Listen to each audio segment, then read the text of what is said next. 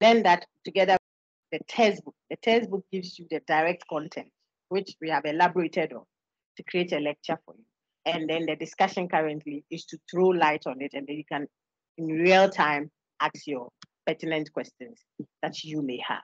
Okay, so that is how it goes. Then you don't have any excuse whatsoever that, oh, I didn't understand this one, or the lecture recording, it was just a recording, so you can't ask the recorder a question and all that. That's why we are here.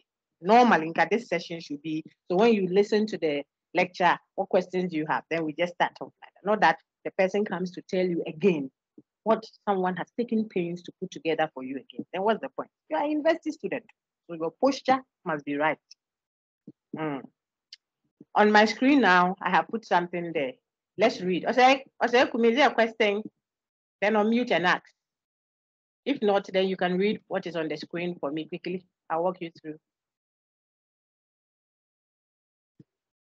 Okay, Kumi. Evans, go ahead with your question, if it's a question. Oh, it was not a question. Okay, you were reacting to what you heard in the lecture. Is that it? Okay. You can quickly tell us that, then we start reading. Okay. Okay. Please, can you hear me? Yes, I can hear you. Right. So, in the Unit 9, I learned something different. Okay. So, what I learned from Unit 9 was that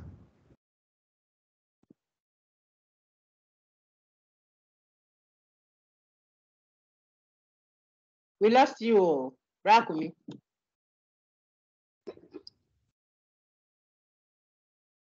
Rakumi, we lost you. I think we may be having a network challenge. So let's read. Apna Sewa, can you read for us? Apna Sewa, Ayebinim. Hello. Yes, Ose, it's better now. Are you able to speak now? Okay. So the Unit 9 was mostly on casual arguments. Causal. From the word causal. Sorry. Okay. Causal argument. That's fine. Go on. It depends on the cause and the effects of hypothesis. Very good. So in the Unit 9, we are going to know the meaning of the cause. Yeah. And also to eliminate the reality of the causes. And also we will also enlighten a little on the causal fallacies that we have in the Unit 9. So in the Unit 9, we also know that for every effect, it's possible to identify multiple causes. So in this Unit 9, there are a lot of sentences that will portray or displace the causes and the fallacies that we are going to identify in such sentences. So that is what I had. You can pick from the lecture. Very good. I think it's a good effort. So at least you know that there are fallacies that are described as causal fallacies. And that's very good. Then you know that there are different meanings that you can associate with the word cause. In other words, different connotations of the word cause. That's also very good. Then you know that there's a way of reasoning and offering justification for effect, for things that happen, causal justification, of course, which can be described as inductive. They don't establish with certainty, but they offer justification. They give you some reason why, good reason why you should accept or reject. So just these three can set us off very well. That's a good attempt. Thank you very much, Evan. Abna Sewa, please read for us now. It's a common place to seek the cause or causes of things. Oh, Auntie, we can't hear you. Check your microphone. It is common place. Debbie, Auntie Abna, you're far away. Check it. Once you check it, let someone read, okay? Then you check your mic. You can always read again. Maybe you have put an earphone or a headpiece or something. Then you check it. Yeah. Let Dennis Mensah, please read for us. If you have a very good background. Dennis Nyodwe Mensah.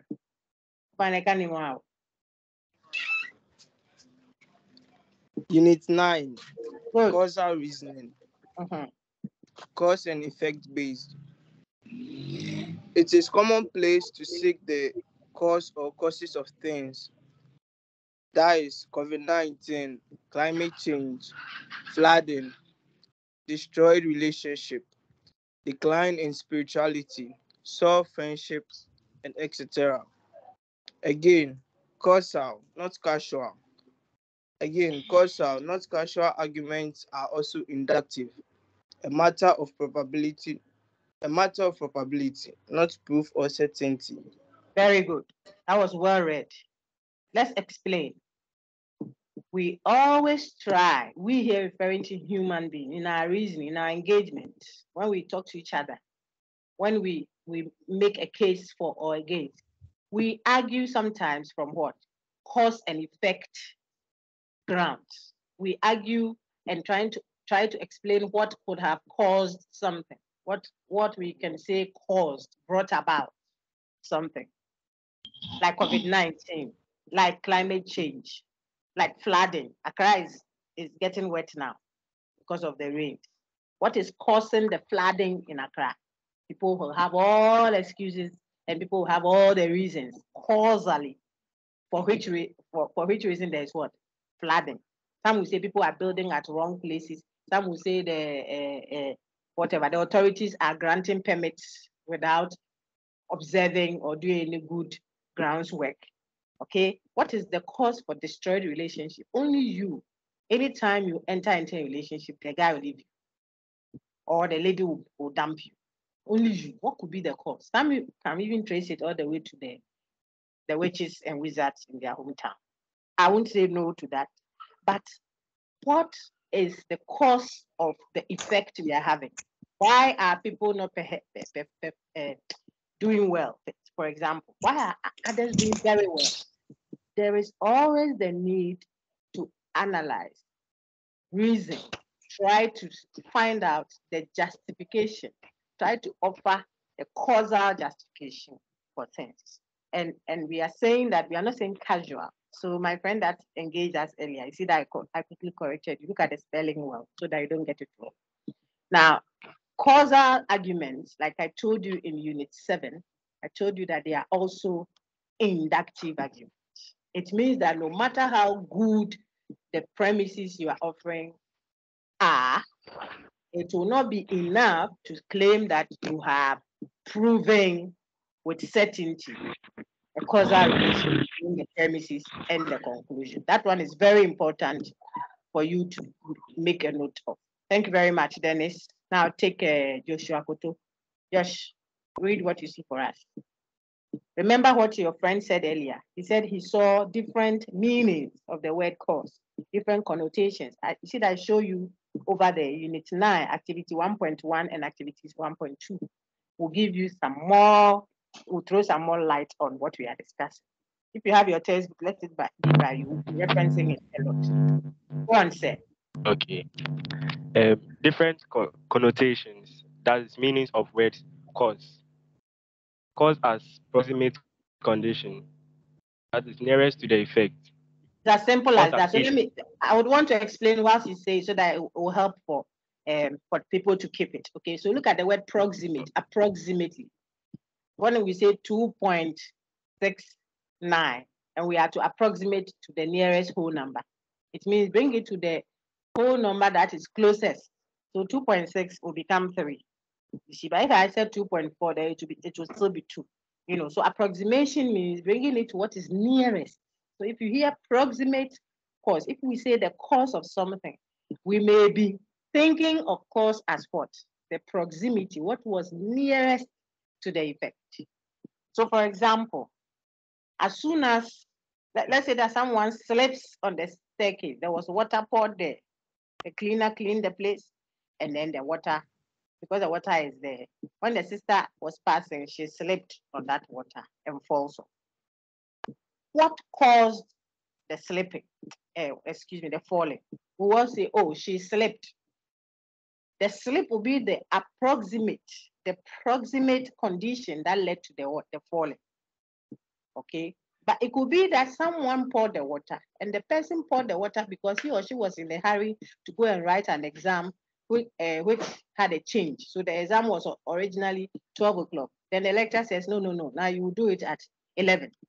So this gentleman, having his pure water in hand, had to run out to make the time. And when he was running, he poured a little water and didn't have time to wipe it. I'm showing you the chain of course. He didn't have time to clean the water. And so now this other sister coming with a high heel shoe, she could also have worn a flat heeled shoe, but she decided to wear a high heel. And so perhaps she slipped and fell. Now, what would be the proximate? We say is the slipping that caused it. But when we go to the next one, look on the screen now, your friend will read it, agent. Perhaps when we ask who is the agent, or when we say what caused it, and in our minds, we have the cause as agent, the agent, the person or entity with the motivation or intention to bring about an effect. Then in the same scenario, we will not talk about the heel or the slipping because the slip is not an agent. We may say that the university caused it or the lecturer caused the falling. Lecturer caused that time, yeah. You see that? If the lecturer didn't change the time, this wouldn't have happened. So here, agent as a cause, when we say what caused it, we could have proximity in mind as defining cause. At other time, when we say what caused it, we may have in mind what? The agency, the human being or the institution. In other words, an entity that is able to make a decision, intention, and what? Motivation. That's the second meaning of the word cause. So when we say what cause, it's not always the necessary condition. It's not always the sufficient condition. It's not always the probabilistic condition. No. We can be thinking of proximity, proximate condition, or agency. The third one on the screen is what? Necessary condition. When we say cause, we could be meaning that antecedent condition that must be there, must, emphasis, must be present if the effect can occur at all. When I teach it, I normally use football. I say for you to say you have scored a goal, it is necessary that the ball hits the net of your opponent. The ball must enter your opponent's net for it to constitute a goal. You can say you have a goal, you have scored a goal when all you are doing is dribbling. You are dribbling in the middle there, people are falling down, you are doing dangbeshi and all that, and people are giving you fun. It doesn't score a goal. Now goal, now mafife. What is necessary? What must be present for us to say we have scored is what? The ball must hit the net. In other words, the ball must enter the opponent's net. That's a necessary condition to what? Scoring in football. Okay. So proximity, the nearest cause that might have brought about a goal, maybe that the goalkeeper slipped and fell, so the ball passed by him. That might be the nearest. So it might be the proximate cause. But the agent may be Messi or Zero, who played the shot and out of fear of Messi's shot, the goalkeeper himself slips and falls down, for example. Okay. So the agent will be the one who played the ball. And then the necessary condition for that goal that was scored. What is the condition that necessarily brought about the goal? That the ball hit the net, the back of the net. It hit it. Because all those things could have happened, and yet the ball will hit the bar and go back in. Then we wouldn't have scored. So what was necessary is that the ball entered the net. Necessary. It must be present for the effect to occur. Without it, the effect can't occur. That's a necessary condition. Sufficient condition, these two are very technical, so take note. Sufficiency means if that effect, if that condition is present, the effect will happen. Look at the language. If that condition is present, the effect will happen. But it is not a necessary condition. Means that what? Other conditions can bring about that effect. As for the necessary condition, no. That one must be there before the effect will come. A sufficient condition is just that which, if present, will bring about the effect. Yet, the effect can still come without it. Something else can bring about that same effect. So if we have a condition which is not a necessary one, it means that its presence is sufficient to bring about the effect. Yet without it, the effect can nonetheless happen through another channel. That is the difference between necessary condition and sufficient condition. You should be able to distinguish the two, even if you haven't done too much philosophy or logic. This is basic critical thinking. If I eat too much salt, maybe that's what doctors tell us. You could generate high blood pressure, or what's the expression? You can increase. You can have a heart attack. Too much salt consistently. Okay. However, it is not the only antecedent condition that can lead to that heart attack. See, if you had a bad news and it is not delivered well, it could also create a heart attack. You could get I don't know if they call it heart attack, or there will be a cardiac arrest immediately. So the conditions that lead to cardiac arrest need not necessarily be what? Hearing bad news or hearing eating too much salt and the like. They are all sufficient for the effect, not necessary to the effect. All right. So far we've worded the four of them. Then the individually necessary, jointly sufficient is each of those antecedent conditions together will bring about the effect. They are each needed, and they are needed together. I hope that is, so each is necessary. And when they come together, they are sufficient. They become enough to bring about the effect. That's the point. Look at the example on photosynthesis. The effect is photosynthesis. What is the cause of photosynthesis? You need sunlight, water, blah, blah, blah, chlorophyll, what have you. All of them together become sufficient for the effect. Individually, they are necessary.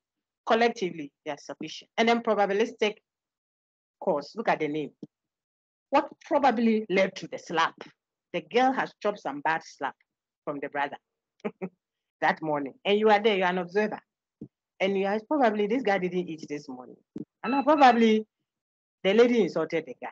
You are trying to hazard what could possibly, probably, have led to the cause.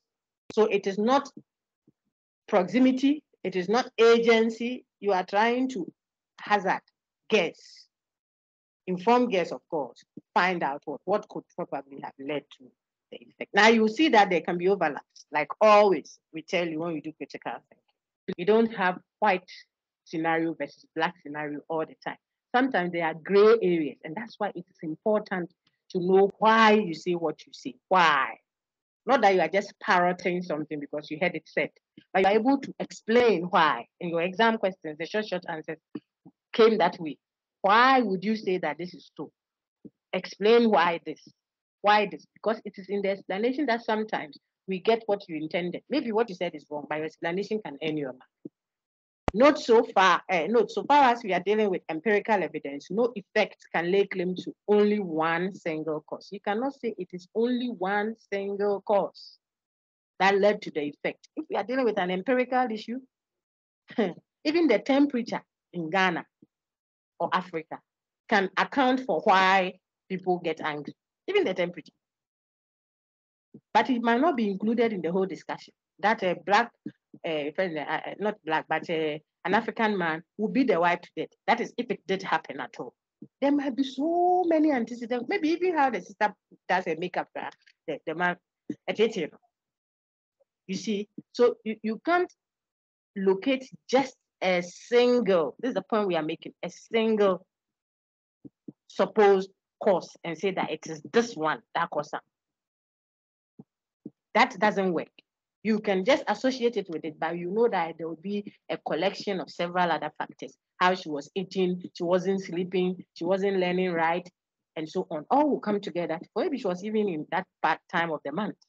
That's why perhaps she didn't perform well. Okay, not that as soon as someone performed excellently, oh, it's because she has been learning. Maybe she was lucky that morning. It could be luck. It could be bet. It could be so many things. That's the point. So we don't want you to go thinking that you have established anything with certainty when it comes to causal reason. Any questions? I pause. If it's not a question, then people, I see 5 hands. I suspect that they want to read. So, but if yours is a question, then please unmute and ask. It's Benjamin, Pepra, Claudia. It's there 3 hands now. Abena Ajib Ajib Abena Ayebini. Okay, so if it's reading, then let's take, if it's a question, yeah, then you can go ahead. Let me shut up. Hello, madam. Benjamin, go ahead. Yeah, like now I want to ask under like sentence fragment. Yeah. All the best. If you say all the best, is it sentence fragment or all Brother. the best? Yeah, madam. Yeah. You asked sentence fragment. We are going to be, you people are going to be examined on unit 6, 7, 9, and 10 for your final exam to end 50. What in 50? Sentence fragment in Gaho. Why? Yeah, So madam. Let's do causal reasoning. When we finish, we can do the miscellaneous. Respectfully, okay? It will help you. Right now, we are 270 something. We are trying to grasp content to help us weather the storm ahead. Okay? When we finish, and it is being recorded, so when we finish, I could cut the recording, then all the other matter, or you can even send me an email or whatever directly, because it's just for your own curiosity. You want to make sure that you're okay. So, but right now, you shouldn't lose focus. Claudia, is yours a question? Claudia, if yours is not a question, Claudia, naughty, then you can read what is on the screen now. Hello, Mom, I have a question. Okay, so hold on, Claudia. The other one is also a question. Is it whose is that? Is it Yao? Yao Clement? No. Yes. Okay, let's take Yao Clement first. Yeah, Madam, you did make a scenario. You said that with the agent cost. I want to ask a question. Now, you said a student was supposed to go and sit for an exam, and he slipped. Ask the question. Now, I remember what I said. So ask the question. Yeah. So I wanted to know. Shouldn't the agent be the student because he poured the water? The agency should. You said the agency shouldn't be who? The student. I was thinking, why is that? Why is but that? The student that has fallen down. Yes. I'm so asking. When we ask what caused, I'm coming. So when we ask what caused his falling down, you said he caused his falling down. Because he poured the water. I want an answer before the because. Do you want to suggest that he caused it? I want to know your mind, then I can react. So are you suggesting that, look, I think that he caused his own falling? Is that what you're saying? Yes. Yes, that's also a possibility. Don't drag it. That's also a possibility. Like the way some people tell people that the woman who died, some people say she killed herself because she should have left. And you can't begrudge anyone who says that. That's what they think. I hope you get it. So we shouldn't drag it. There isn't anything to drag. Someone can do the agency as it is some demons who are jealous of her. Maybe she went to do a crusade and the way she was powerfully pulling their things down, then they conspired and it will still be agency. So we don't have to even necessarily link it to a specific thing. I was trying to show you that when we say agent, then there's purposiveness, then there's motivation, there's intention, and it can be the shoe because shoes don't have intentionality supposedly. Okay, so there is no issue at all. Wait, let's take that is a very good question. Let's take someone else. If it's a question, I think there were 2 other questions. I see 8 hands. Is it Benjamin? Madam. Yeah. Is it Benjamin calling me now? Benjamin, go ahead. Madam. Go ahead, sir. Don't please, say Listen, friends, I'm telling everyone. I hear that a lot with freshers when they come in. It's very rude, though. So, not picking on Benjamin, but I want to use it to tell them, don't be addressing your superiors with yeah. No, it's very rude. Okay, go ahead, Benjamin. Say yes, please. Or yes, madam. Yes. Or yes. Even if you say yes, I know, but yeah, dear. I'm not your equal. I was in level 100 20 years ago. Go ahead, sir. Yes, madam.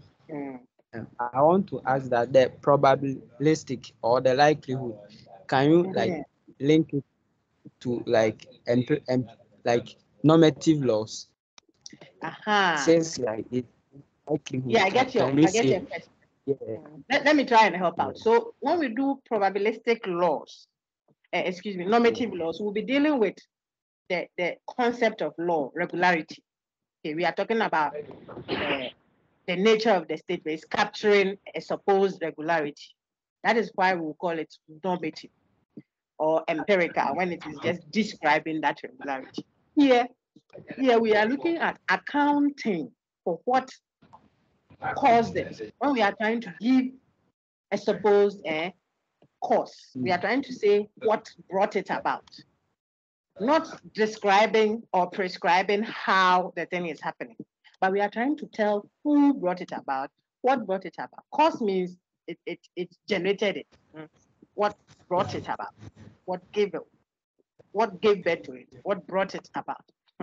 So when we are doing probabilistic cause, we are saying that what probably brought that effect about. Not that we are describing the law or prescribing a law. Well, that's the difference. So one is a question of law-like or normative laws. But here we are not interested in the nature of the statement. We are interested in what brought about that supposed effect. Was it probably that thing or something else brought it about? You. Thank you, Benjamin. Then any other person? Hello, ma'am.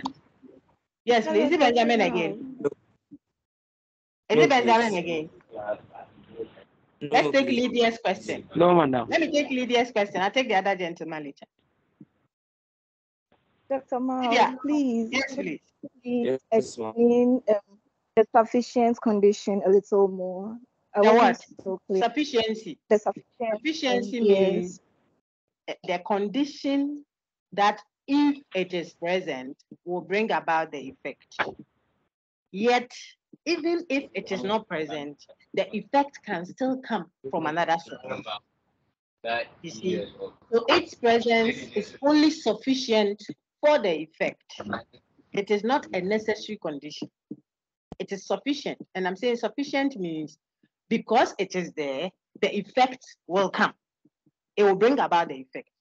But we shouldn't think that as soon as we see the effect, we should assume that that condition has come. Not necessarily. Something else could have brought about that effect. That's why let's use the heart attack as an effect, whose sufficient condition, in other words, whose sufficient cause is what? Like eating so much salt. I wish we had a medical person to give us concrete example. But let's say that if you took in so much salt, it is sufficient to give you heart attack. That is if you took it all the time, too much salt all the time. It could give you blood pressure, BP, for example. Then we'll say taking in so much salt is a sufficient condition for having blood pressure.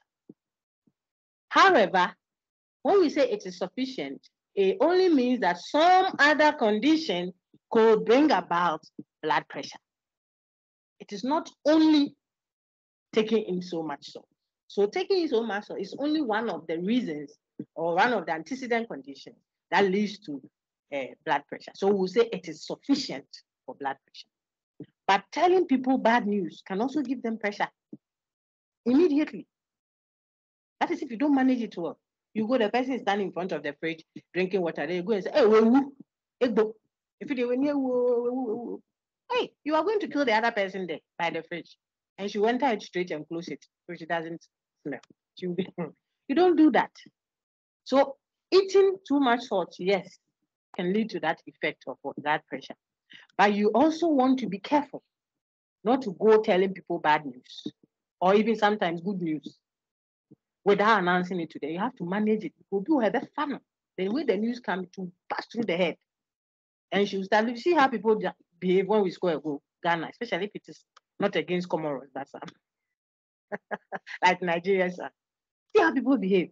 Excitement. Okay, my sister. So that's the thing about sufficiency. I don't know if it is better now.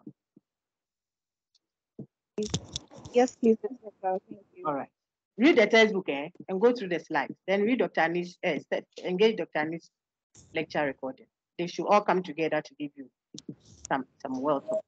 All right, let's read. When we go ahead.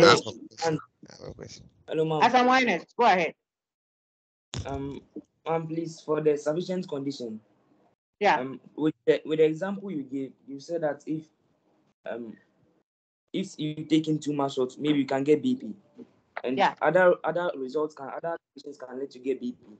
So Yeah. if the other results are they happening based on there is taking in too much salt, or they are No. They even have nothing to do with the taking in of salt.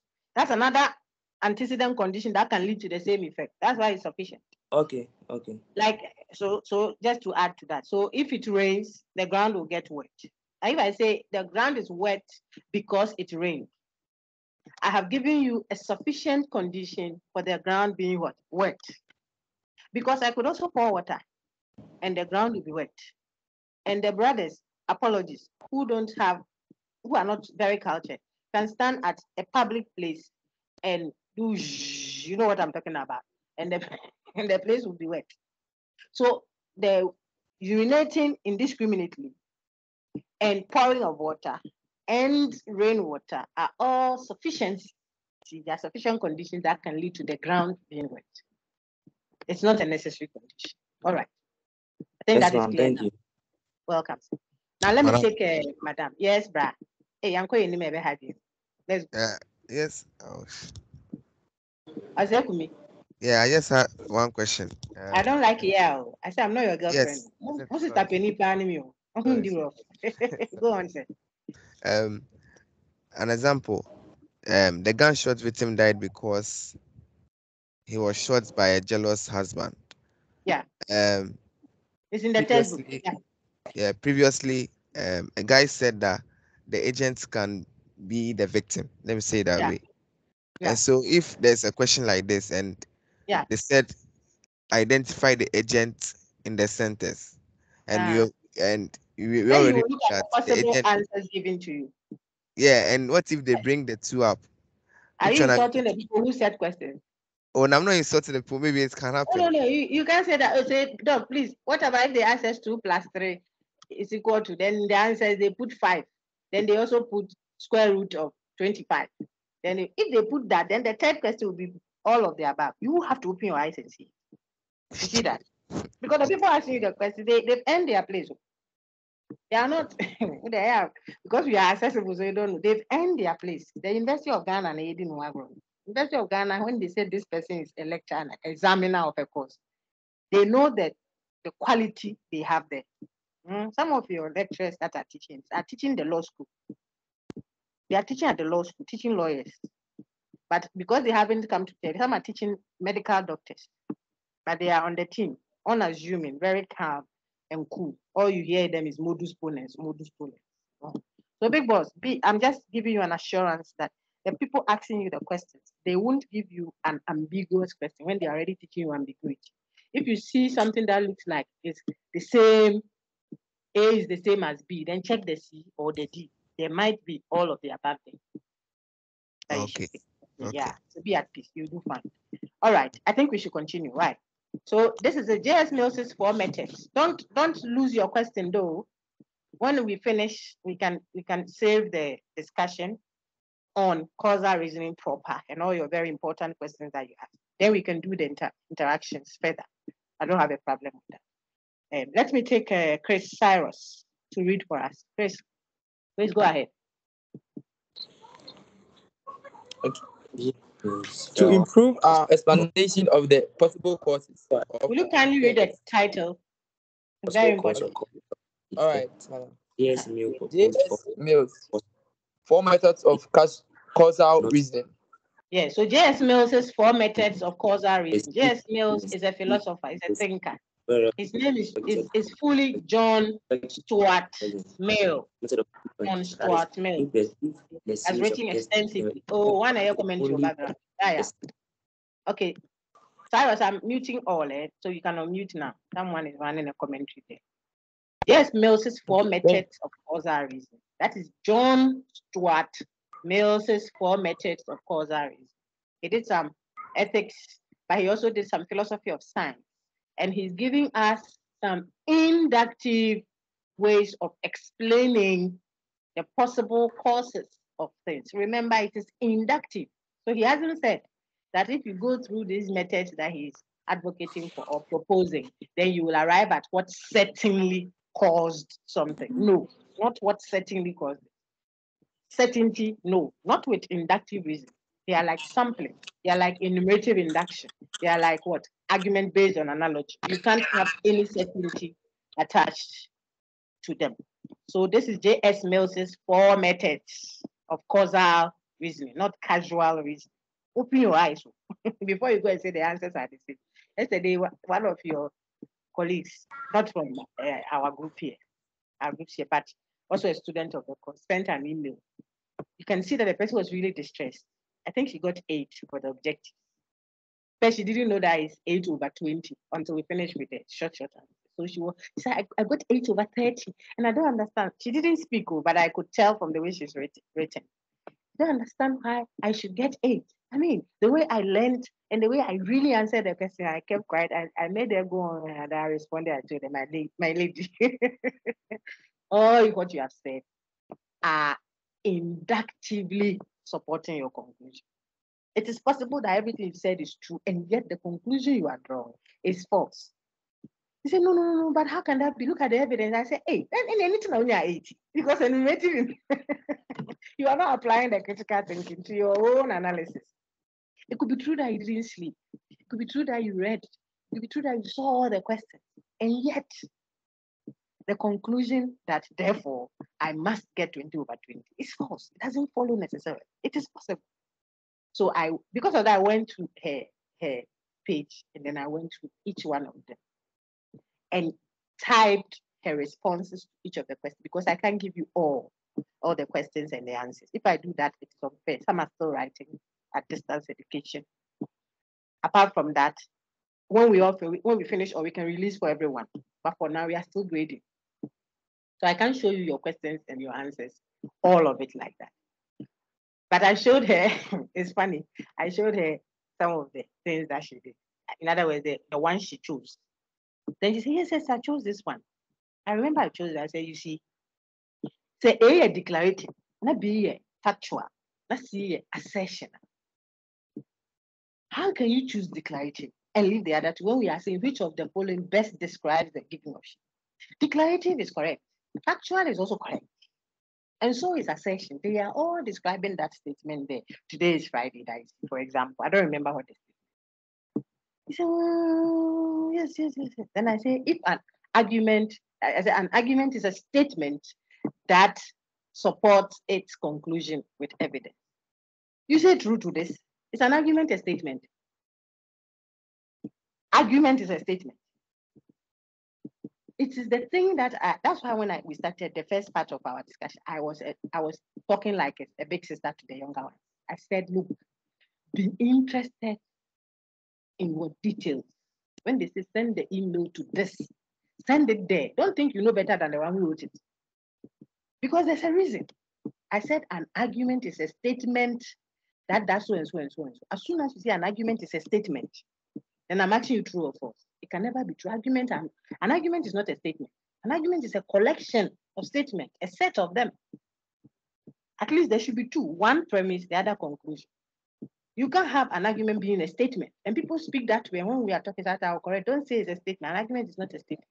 So I'm just showing you how people can just put everything together and feel that, I have it covered. I have it covered.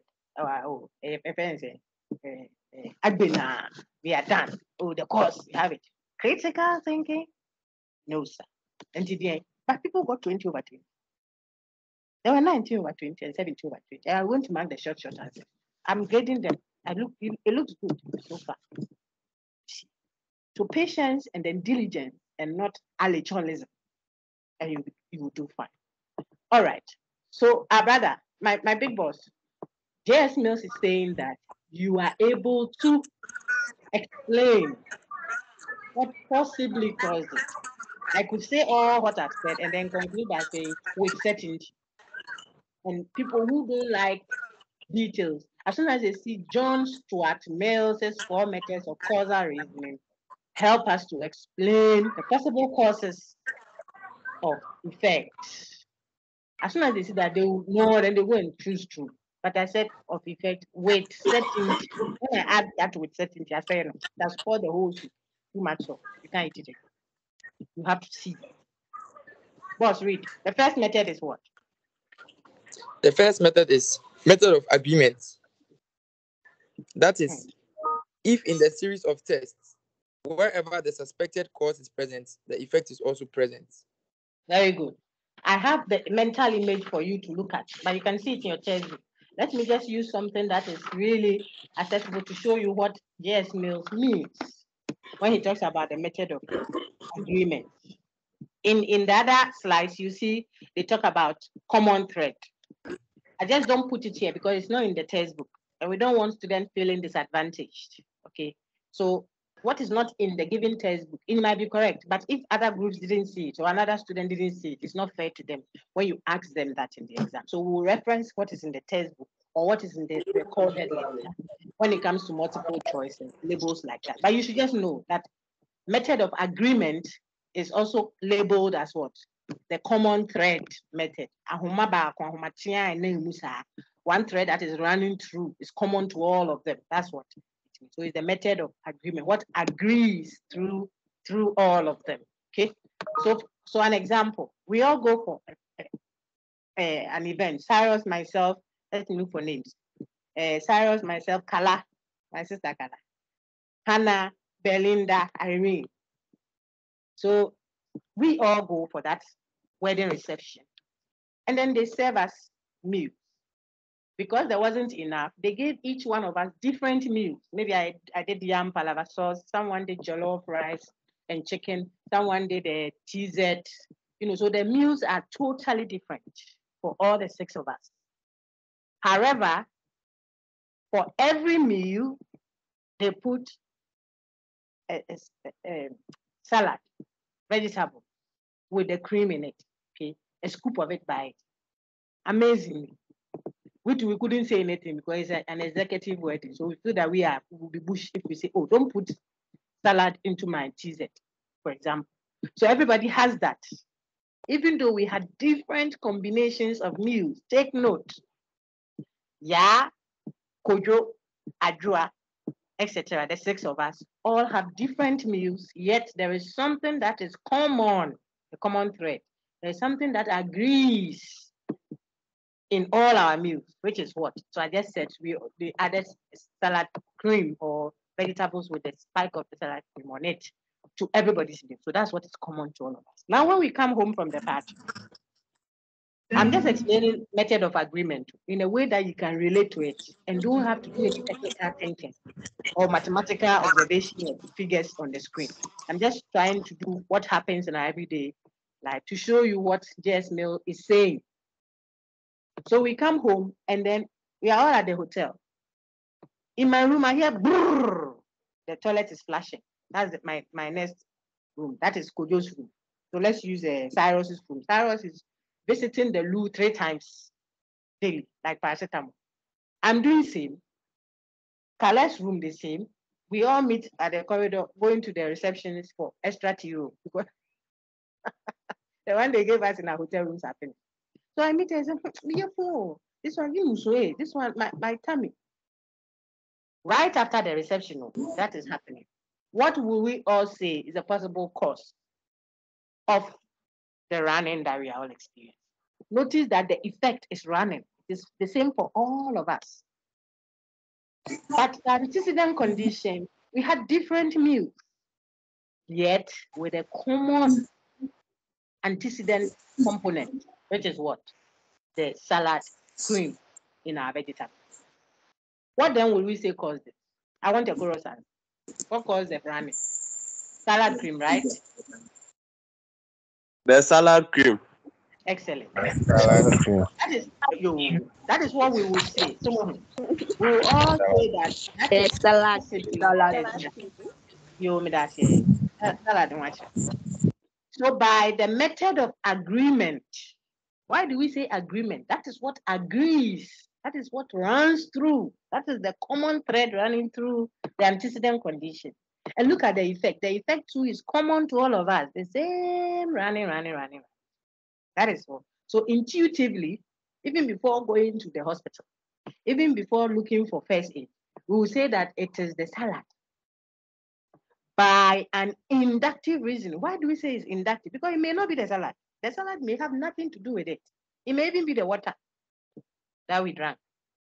But we haven't given attention to it because we are looking at what was common that we could also. Maybe the water I drank mine, then he drank his later on when he was going to the room. So we didn't do it together. But it could be that. It could even be the atmosphere. It could be the flight. We took a flight. I mean, when you travel from even Accra to some village somewhere for days for camp meeting or something, sometimes the change of water causes upset. It could be that. But if we were explaining it, this is what J.S. Mills is saying scientifically.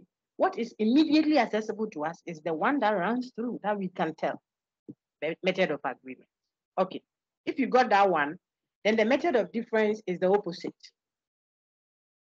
For the method of difference, we took the same meal. Nobody wants to go and do kachi appeal over there. So we said we all want fufu and aponchin kakra. See that? So everybody, fufu goat meat, fufu goat meat, fufu goat meat. Come and see Kale's blues. You can't believe that this this is that reads calmly and quietly. Fufu, no cha, miss, no cha. Dr. Miles, or the doctor is not to plate mention. We cha, no a minute, no cha. So we are all eating. The only thing that is different, and that's why the method is called different, is that after we are all eating the fufu, Dr. Miles says, I'm a fancy you. Say, oh, mom, salad can cry. That simply means, yeah, I'm a fancy. So please, when you finish with the fufu, can you give me a plate of salad on the side? Then everybody just eats what they had. Now we close from our reception and go into our hotel room. Kala is sleeping. Cyrus is sleeping. Hannah is sleeping peacefully. Belinda, Irene, Osekumi, we are all sleeping except Dr. Miles. And she's not up preparing a presentation note. No, she's looking for extra tea. I'm explaining the method of difference. That's all I'm doing. Only her tea is finished. Brr, brr, brr, brr. Why? If you came and you wanted to diagnose what could be the possible cause of the running she's having, you will blame the salad. This time by the method of what? What is different in the antecedent condition? Because we all ate the same meal. But she took something extra, something different that the others didn't. So if you were a medical doctor and came to your consulting room, that's the first point of diagnosis. They will say, look, take this one, check the salad that is it. If it is food poisoning, they will check that first if you are an investigator, because that's the exception to the issue. It could be that she was poisoned from home. But you start from the salad. Why? Because you want to offer a scientific explanation. By the method of difference, you have a starting point. I hope that that is also straightforward and clear. Then there's a third method, according to J.S. Mill, which is what? Concomitant. Oh, no, let's do the joint method of agreement and difference. That is just like joining the two. So you do the method of difference, but why we will call it a joint method of agreement and difference is that this time you will do a set of people agreeing and another set of people disagreeing, then you contrast the two. So if it's a joint method of agreement and difference, then an example would be all the ladies at the reception took the salad cream on their rice dishes.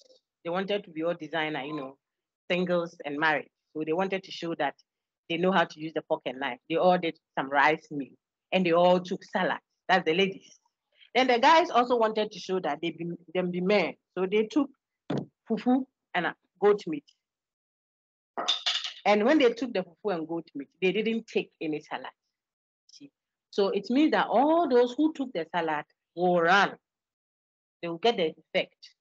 And all those who didn't take will not run. So it's a stronger method. Why? You have a test for agreement. Wherever there was salad, there was what? Running among the ladies, a collection of them. Wherever there was no salad, there was no running. That is between the men. Now you contrast those with salad versus those without salad.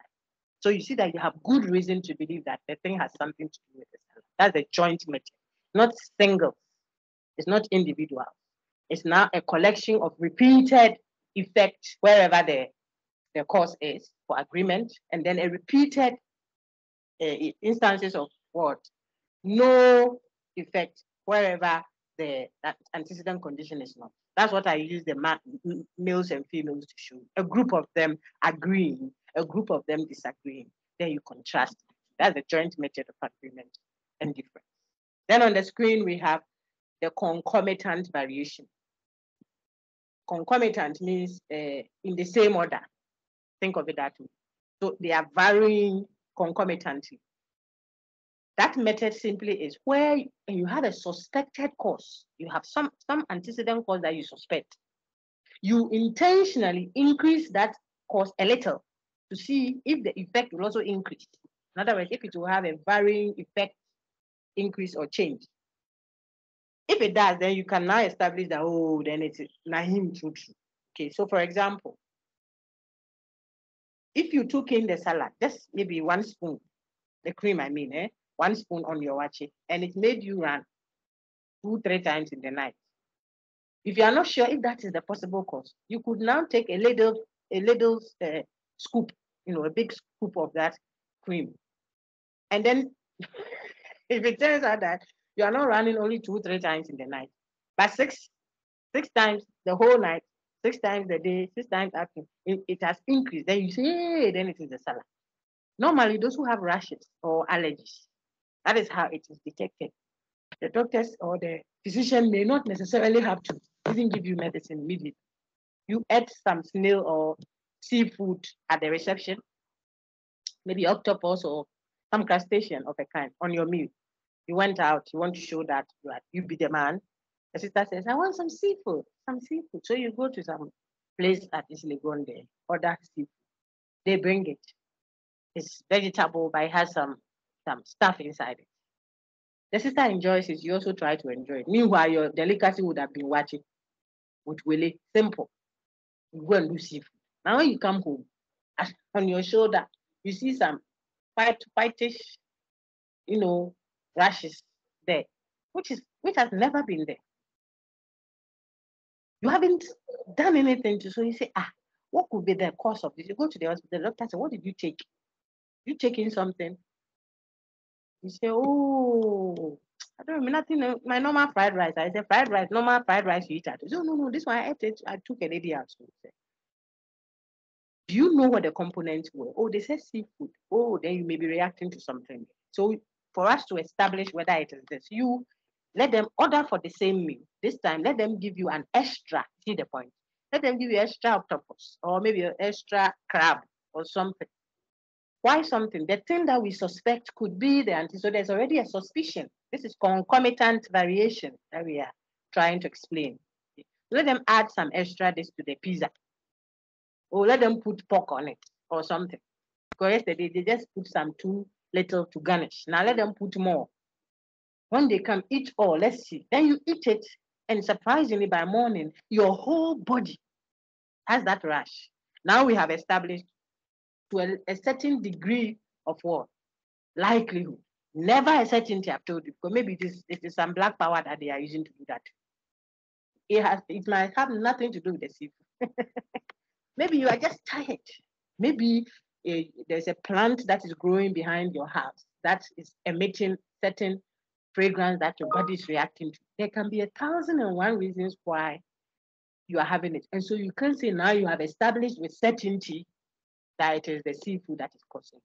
But inductively speaking, you have good reason to believe that there has to be some connection between the seafood you ate and this one. Why? Because when you varied the antecedent condition, the effect also varied. That's why we call it concomitant variation. And on that note, I'm done with J.S. Mills's method. We taught it with experience and grace. The rest is for you to do your bit. And you pass it like this. And you can get 49 over 50. Straight, 49 over 50. Now on our side. With the apostle 38, I 89. When you call baby. Well, so on the screen now, you can now have pictorial evidence or example of what I have said. Look at the method of agreement now. So they all have their different dishes, but there is a common effect. We go and check the antecedent and we see that there is cream here, cream here, cream here, cream here. Okay, there's fish, but here there is no fish and fish. So it can be something that is a common thread running through. No. Here, there is, what else is common? Do I see? I see fresh vegetables. Is there any other one? No. So what is really common throughout is what? Cream, cream, cream, cream, leading to what? Running, running, running, running. By the method of agreement, we will suspect the cream as the probable, the likely cause of the effect. I don't think there is any question. Now, see what I put in the note down there. One of you can read that for me. It's very tiny, but I want someone to read so that sometimes it helps when your colleague reads it. You hear it from your colleague. So, Hannah Amate, read for me. Is it Asekumi? Asekumi, do you want to read it? Yes. Go ahead, sir. A possible causal fallacy associated with this is the fallacy of confusing correlation for causal connection. Very good. You may want to think that because it runs through, then it caused it. But I've told you, you may only be confusing a correlation for a causal connection. It may just happen that they are happening at the same time. That it is not because one is bringing about the other. No, they just happen at the same time. That's the fallacy called the fallacy of what? Confusing a correlation. The two things happening at the same time doesn't mean one caused the other. Whenever I am teaching a certain course at City Campus, one of my level 300 courses then, it was often scheduled around, I think, 1:30 or something. So as soon as I end, or sometimes just when I'm about ending, I say, so thank you, class. God willing, we'll meet next week. Then you hear the call for prayer. There's a mosque there. So you hear the call for prayer. You know, my Muslim friends can do it better. But, you know, the person will call for them to pray. So you hear the sound. But it was almost like consistently every week. Because as soon as I end, you know, the lectures have a time that they have to end for the next lecture to come in. So I'll be wrapping up and I say, so God willing, next week and here, you know, I don't know what to say, so I don't want to hazard it, but then the call will come. Now, the two things happen at the same time doesn't mean that it is my ending the lecture that is causing the person to call for prayer. It's a correlation. The two happen at the same time. They correlate. Should not mean that one caused the other. So when we say you are committing the fallacy of confusing a correlation for causal connection, that fallacy can be committed when you are using the method of agreement to analyze a situation. It could just happen that the cream and the running happen at the same time, yet there might be nothing causally connected between the two of them. So take note, a fallacy that can be committed in your analysis of cause and effect by agreement. That fallacy is what? Confusing correlation for causal connection. Very good. The second one is a method of difference. I showed you that. Look at what is happening. They have the same combination of meals, rice, wache, ice cream, but person one takes mango in addition. Person two takes the rice, wache, and ice cream and said, that's for him. The dessert should be fufu. Now, when they go in, one is running, the other one is not running. I showed you Nancy at the party. When everybody ate their fufu and appointing kaka, she says, I'm a fancy woman, so bring me salad as a side plate, something. When they came and everybody too was sleeping, she couldn't sleep. That's the difference. That's what is happening here. So then we have good reason by J.S. Mills's methods to suspect what? The mango as the cause of what? The running. I've said that already, different. Then the joint method, like I told you, see what's happening on the screen, is you do the method of difference, okay? But then now your antecedent condition should capture a group, a collection. So persons 1 to 10 should have people that after you did your diagnosis, whenever they all ate the mango and they all ran. So persons 1 to 10 ate mango and they all ran. The persons 11 to 20 did not eat mango, okay? And they did not run. So they agree here and they agree here. And then between the two groups, they disagree. That's why it's a joint method of agreeing and differing. That is the method I have explained to you. It's a stronger way than just using the individual method. There comes concomitant variation. I showed you here. You add some extra mango because you suspect it already. From, say, the method of agreement, you have already suspected the mango. Then the effect is what? Running plus. You have added. It means that the run, when you took some extra mango, maybe the first day it was just one slice of mango after the meals, and you ran. You want to check if it is that one that is causing it. So this time you said, give me 5 slices of the mango and bring it to my table. You eat all. When you go, you are running 5 times. It is telling you that there is a connection, a causal connection of a kind between the mango and the running. Then just so you are very sure, these things happen with the labs. I just don't want to sound all technical and scientific and all, chemistry or whatever. You would have been straightforward. That is what you do. How do they find out that it is COVID, or how they find out that someone is pregnant and all that? Is this logic that is used? Sometimes they even feed it to the rat and see the effect on the rat. And then when whatever the rat has as an effect is imputed to human beings. Why? Because you'll be amazed with all your 2 legs and your body and your biceps and triceps. You can be equated to the rodent, the rat at the lab. Oh, who say? You see, what can hurt the rat can hurt the human being because of our physical combination. And so we don't know whose son to go and use to test the efficacy of that rat. So we test it on the rat.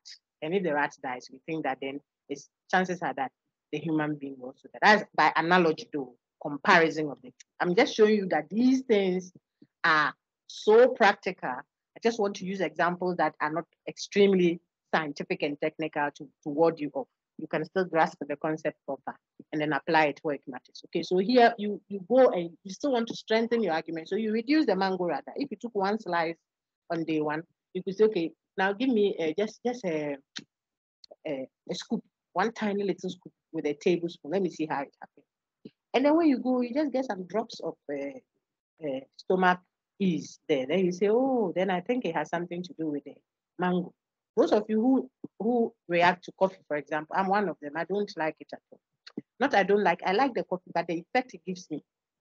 You'll be shocked. Even your exam, you may not be able to concentrate to write. But some to take it. My little sister, for example, takes it and she's able to stay awake. She's the Bermuda Triangle people then. Science, math, stats area. We are philosophers. We don't like too much ASA. So I would react very badly to the coffee, but she would take it and she's alert and all that. So the point is, you are able to tell by what? Varying concomitant. If you have a suspicion that, I don't know, I feel some way, just like something is not right today, I'm not really enjoying. It's as if I'm feeling sleepy, like I'm tired, like I'm drowsy. What did you take? I don't remember. But we all ate together. We all ate the same bread until we realized that it's possibly the coffee. So when you want to be sure, before you sleep, and you take a heavy dose of it, maybe 3 sachets, and then now you can tell it is so vivid to you. And you say, if I have a serious day, I will never go near this thing. Meanwhile, the other person is reacting. It's simply what? Concomitant variation. All right. Any questions? Then we start with our causal fallacy. We have just a few more slides to go. We have already seen one of the fallacies. So if there are questions, you would want to kindly keep your hand up. If it's not a question, then respectfully put it down. So I'll take questions. There are 8 hands. Okay. There are 8 hands. So if you have a question, then you can keep it up. If it's not a question, please put it down so that I will address the questions and we'll move on. Simple instruction. Friends, I want you to learn that. Simple instruction. Okay. Oh, all the 7 are questions. Hey, Jennifer Isando, you have a question? Lady Jenny, is it a question? Sydney Asangali.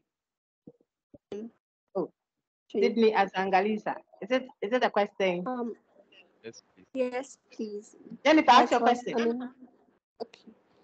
Please, I wanted to ask for the cause that it's unknown, that we do not know. Which Jennifer, of the speak up just a little bit more. Please shout just a little bit more. The cause that we do not know about, like maybe that's what caused it, but we don't know that was what caused it. Which of the terms will it fall under? We don't have to. The thing is, you can never know what the actual cause is. That is what philosophers want us all to know. The critical thinker wants us to know. As for what really caused it, you will see in your textbook a discussion on Hume, David Hume, and some other authors in the textbook telling you that some have questioned the supposed claim that something caused something. They say, how do you establish the reality of causes? Okay, so we may never know what the real, look at the language, the real cause of something is. You may never know it, but we can explain it scientifically, what is given to us to know. You don't know that some people say that it is the devil who caused it. I didn't plan to do what I've done. Oh, it's the devil. Some say it's not a boy. He had a very bad upbringing, a starting point. That is what he was groomed to, where he grew up. His upbringing caused this. But others also came from such a home. They didn't end up the way he or she has ended. Some too came from a supposed good home. They ended like this person. So how do you establish what really David Hume and his friends in your text, they are philosophers. They tell you when you're looking for the real causes of things, you are unable to establish it with certainty. That is the handicap we have as human beings. But what we can explain, in other words, what we are able to do something about is what we are doing. So you don't say, hey, na preview, let it preview 20. The preaching thing I told you the last time. That the people will go and give offering. The preacher will come and talk, hoping that after saying all that, he will say the people will give more. Then the friends sitting there say, you are talking too much. Whether you preach or you don't preach, it's 20 pesos will give. So na preview, they preview 20. That same example for some people, whether they learn or they don't learn, they believe that what will be will be. So they do nothing about it. That posture is problematic. So the empirical scientist says we have to be able to make an attempt at explaining what the possible cause could be inductively so that we are able to at least mitigate it, mediate it. If it turns out that it wasn't the real cause, we haven't lost anything. Thank God that we found the real cause. But when we sit and say we are unable to establish what is really causing the failure, what is really causing the relationship break, what is really causing COVID, what is really causing all the things I mentioned, the flooding in Accra, we say we don't know what is really causing it, so we will not do anything about it. Then we are worse off.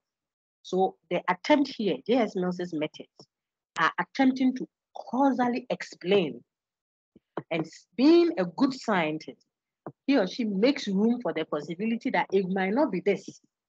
So the doctor may tell you that let's try this an allergy drug and see, because I suspect the seafood. That's what the doctor will say. He will not say, take this and I tell you nothing can block my medicine. You go home and you come and sometimes they tell you, I think the antibiotic is not working well. So I want to give you a higher link. Why? It is because when he was giving you the other one, he wasn't certain. Uncertainty is a virtue, unit 7. So he will keep trying and giving you options and keep researching. Sometimes they say, I think at this stage, we really have to fly the man out. Otherwise, we won't have a good heart to even operate on. We've tried our best. It's not working. So take him to so and so place. Why? Why didn't it take you immediately you came? Because the expectation was that, oh, the procedures we have here should work. But it can fail, and it does fail. Okay, so that's what we are doing now. So those ones, what really caused it, we are even unable to know it, let alone give it a name. Why? I hope that helps. Let's take one more. I see Nana Abna Insia. Nana Abna Insia, is there a question?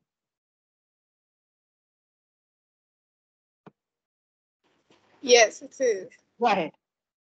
I wanted to ask which of J.S. Mill's methods are the strongest What do you think? or effective? What do you think? I would go for the joint method of agreement and difference. But it would depend on what we are investigating. You see that? For certain, like if I took just a sample of your blood, it is enough to do what I'm doing. I can use just that sample of your blood to determine whether you have malaria or not, or you are pregnant or not.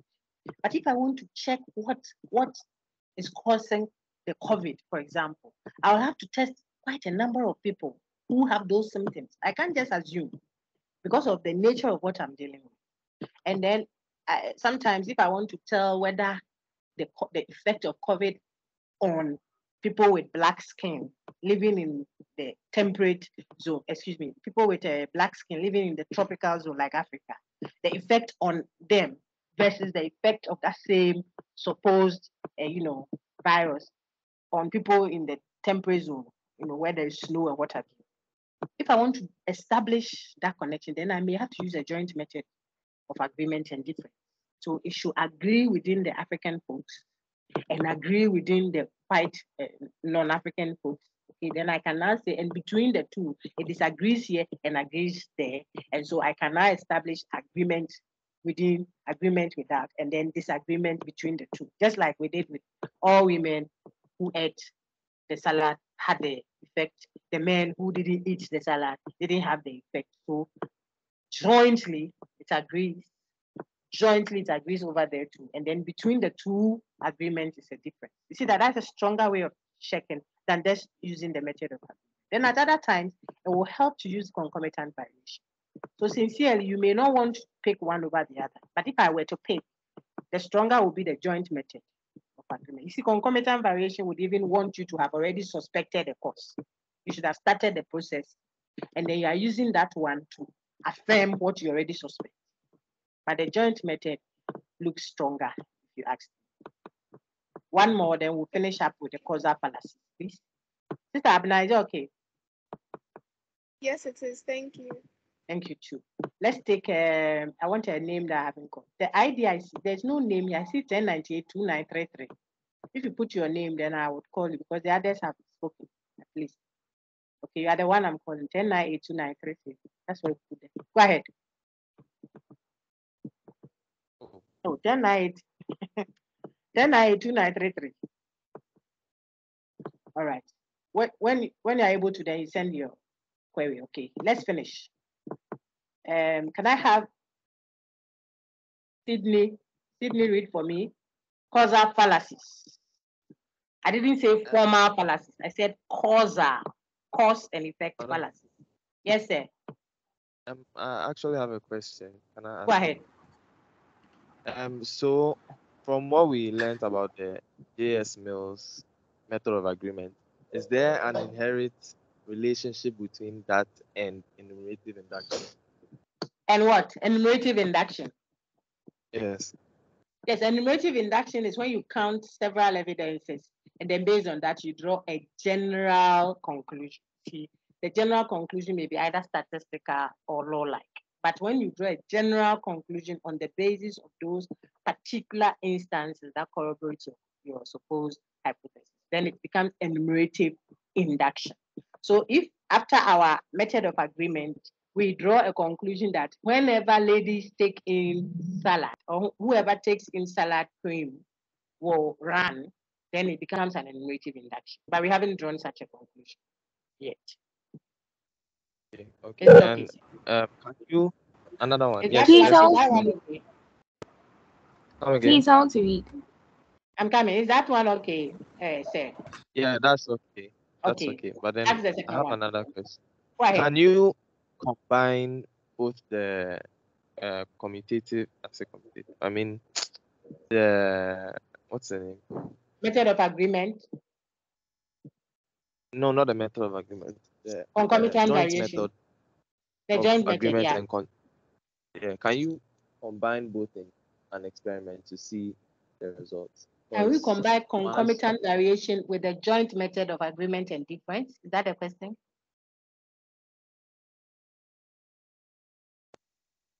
Sydney, I just want to know what we can combine. Is it a joint method with what? Concomitant variation?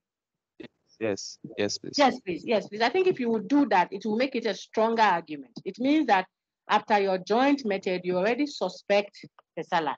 Then now, to strengthen the degree of likelihood, you interestingly add more of the salad to those who were exhibiting the effect to see if it will even increase the effect more. Yes, so that even is a higher level of what? Establishing a certain degree of confirmation. Yes, you can do that. Okay, thank you. Yeah, thank you. Let's read. We can come to all the questions again. Okay, I'll take them. So let's read. A sister says she wants to read causal fallacies. Go. Post hoc ego propter hoc. Okay. After this,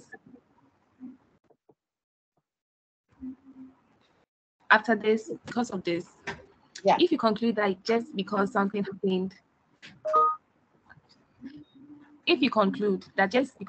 happened, just before another, then it caused it.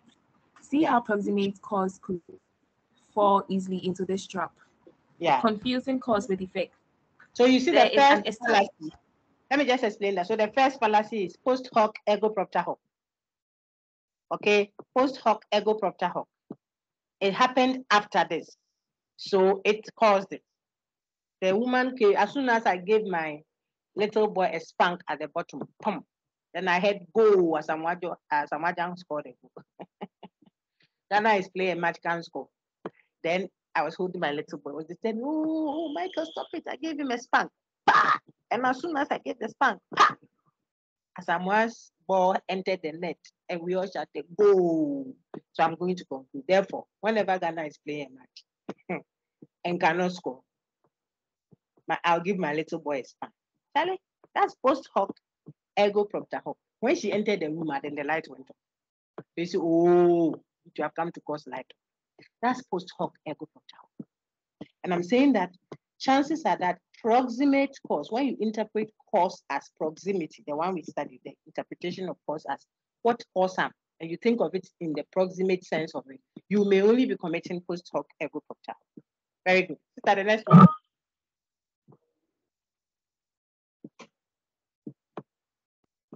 Until the next one, please. Effect. Isn't cause with effect.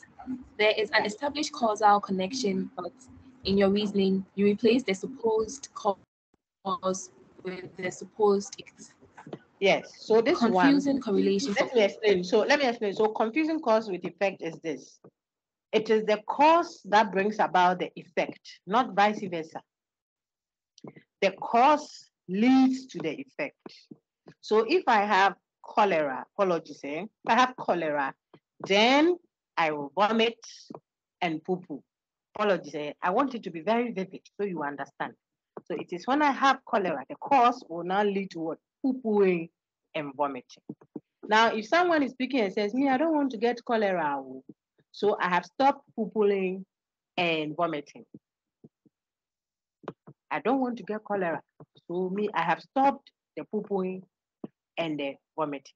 In other words, for the rest of his or her life, he's not going to poo-poo or vomit. The person is confusing cause with effect in the way she's reasoning. You get cholera, then it leads to. So you get COVID, then it leads to sneezing and all the things that we claim comes with it. If I say because of COVID, I have stopped sneezing.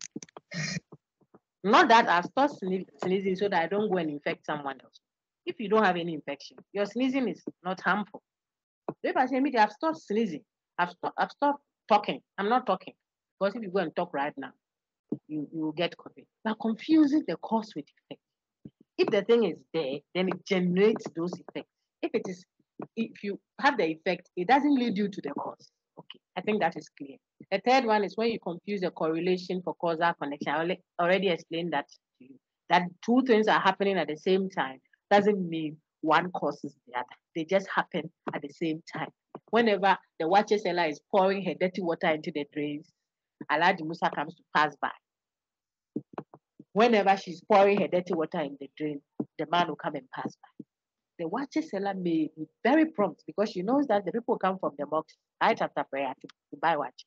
So she clears up and then washes all the food. And then just when they close the prayer for the people to come out of the mosque, she pours that dirty water.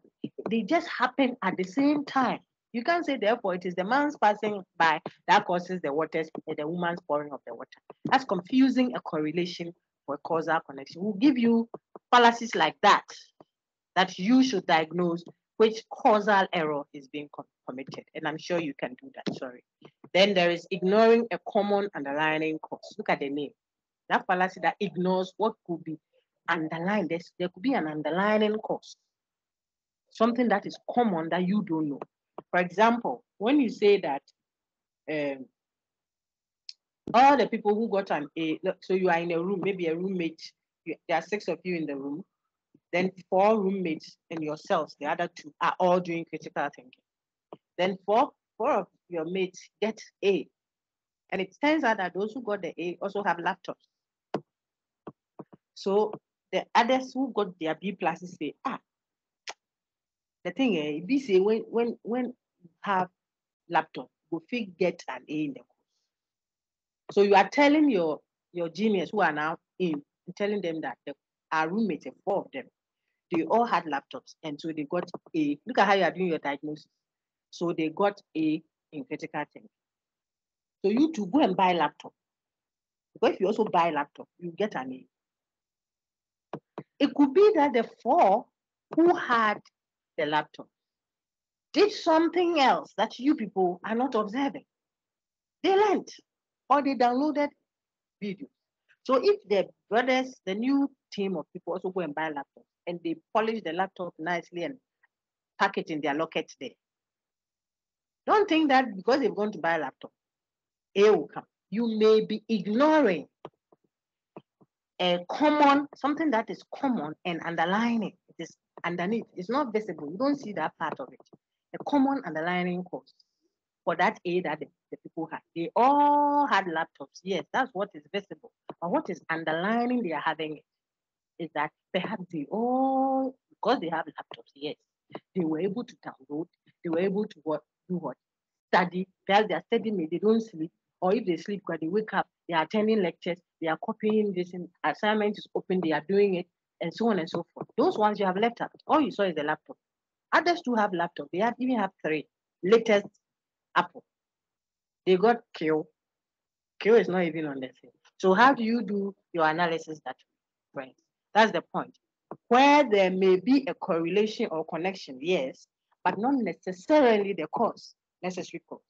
Since there could be further conditions or events responsible for the effect that you do not see, they are underlying.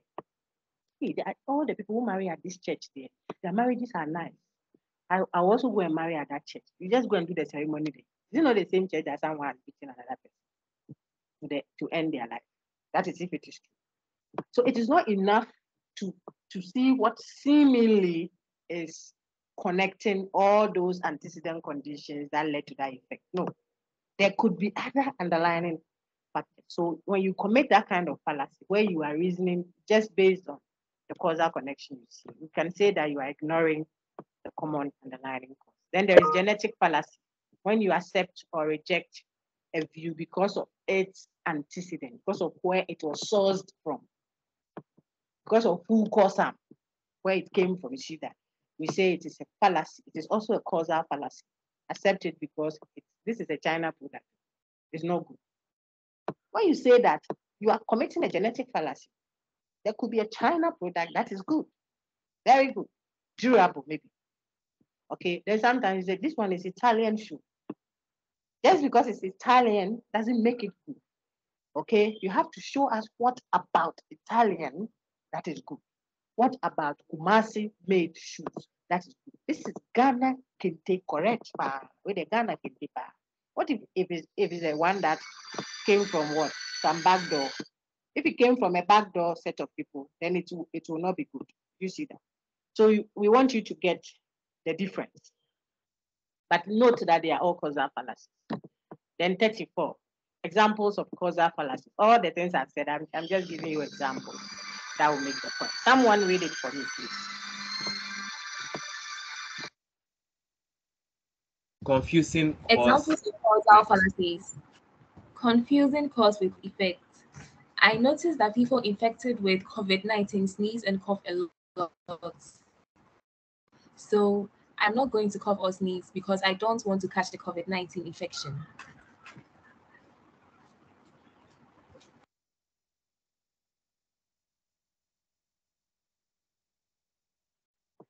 Okay, thank you very much, my lady. So the two are self-explanatory, and my gentleman and lady. I just gave you instances. These are all there. All these things I've said it. My lecture and then the time that the clock strikes 12 o'clock, or that the time that there's a call for prayer. One doesn't cause the other, it's just a correlation. Look at the post hoc ego proctor hoc. These are all real life situations I'm referencing. I gave the baby a spanking as a mascot. And so now I want to make that a rule of thumb, not necessarily. Then this one, they ignoring a comma, I've said all that. See, I'm going to get a laptop so that me too I'll get an. If you get the laptop and you worship it, it is sitting on your bed, covered. You don't download. Then someone who doesn't even have the laptop but makes an effort at going online and reading as and when he gets someone's phone or something, will do better. So it's not just going to buy the laptop. And there goes the genetic fallacy. This one came from so and so place, therefore we should just like it because it came from so and so place. It's problematic. It's a genetic fallacy.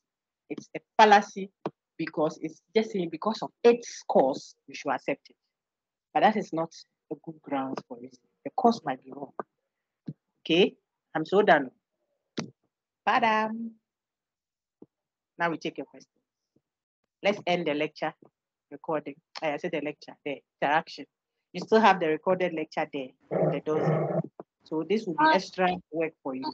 Yes. I'm just ending the recording, then I'll take your question. Mami, yeah, ask your question.